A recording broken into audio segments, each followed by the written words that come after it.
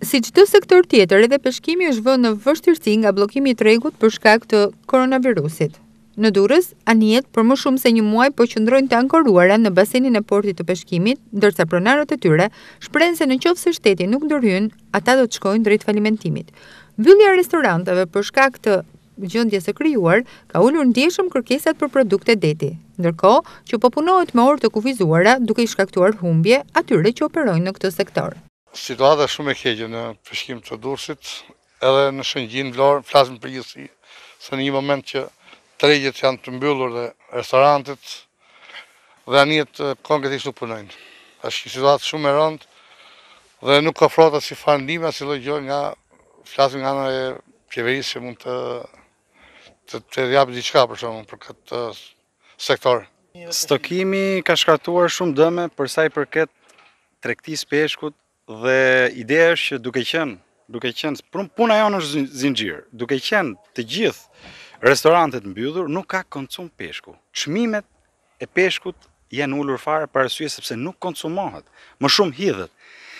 Shpresojmë që sa më parë të hapet kjo situatë, sepse përderisa ideja është që të hapen restorantet, të hapen dyqanet, që edhe ne të kemi një zinxhir pune për të punuar. Shumë barka nuk kanë punu. Kam punu 2-3 barka duke dalë me orë të kufizuara, por ne nuk mund të punojmë me orë të kufizuara për arsye sepse ka anija konsum nafte. Kupton? Sepse ka konsum orë pune më shumë. Peshku është ai që është prodhim shumë nuk ka, se edhe periudhë është e tillë, por edhe treg nuk ka. Nga ana tjetër, pronarët e anijeve shprehen se kanë të punësuar edhe shtetas të huaj, për të cilët kanë investuar, ndërkohë që duhet të mbulojnë edhe detyrimet ndaj tyre. Nëse kjo periudhë vazhdon gjatë, falimentimi është i sigurt, thonë ata. E para e bllokon shumë, flasim varet në bazë anijes, mallësisë që ka dhe peshkimit që bën.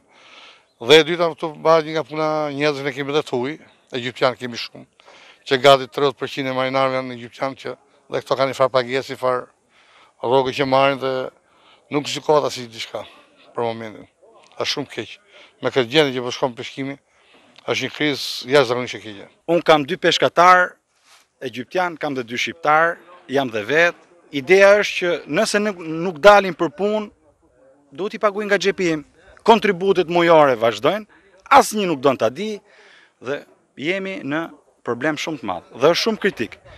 Nëse zgjat shumë ky problem, ne jemi në gjendje falimentimi, sepse mund të japi 1-2 herë nga xhepi im, po çfarë do bëj?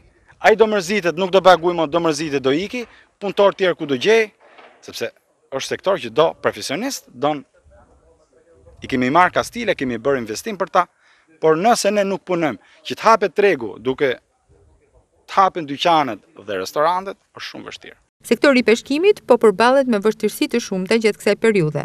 Ndaj, kërkohet më shumë vëmendje nga qeveria shqiptare, pasi në këto kushte po shkohet drejt rënimit.